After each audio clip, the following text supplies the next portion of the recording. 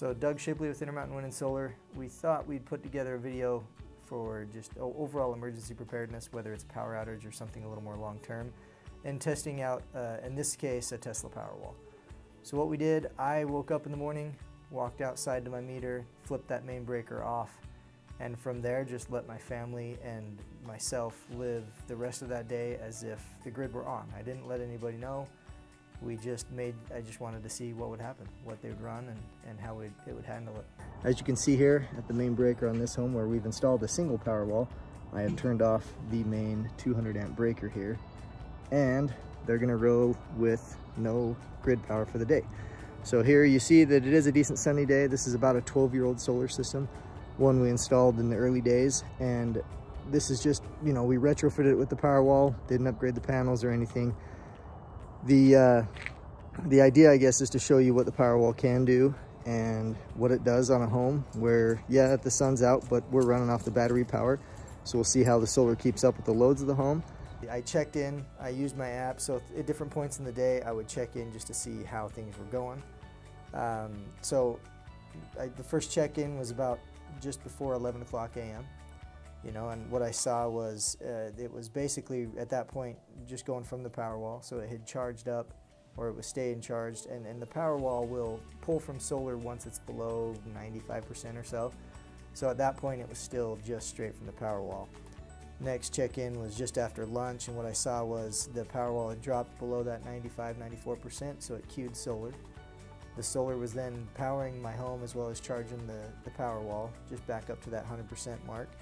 Kept going through. I guess the first one was at 3 o'clock, then at 5:30, and each time you could see, you know, at 3 o'clock it was running from the sun mainly, some battery power depending on the loads, and then about 5:30 as the sun's starting to wane, because this was mid-February, so it's starting to get dark, more battery power, less solar, and then, you know, right about 11:30 p.m. I checked in, saw that we were down about 30.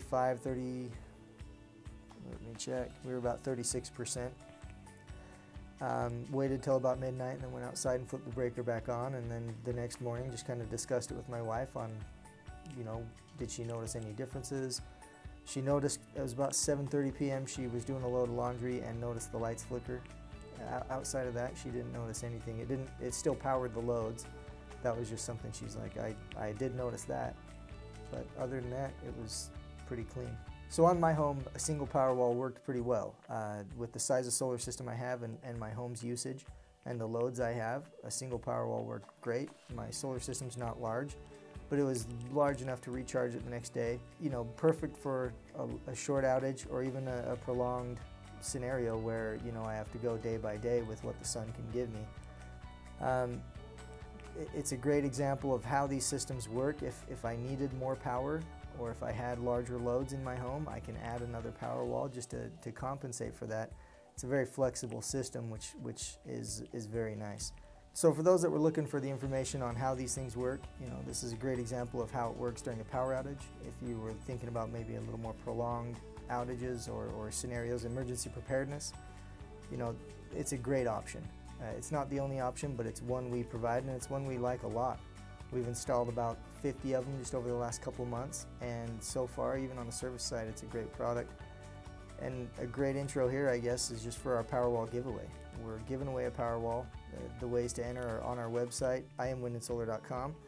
From there, you can sit down with us, discuss solar on your home, or give us a reference to someone who's looking into solar, and that gets you and the person you're referring into that contest, and we'll be drawing that winner at the end of April.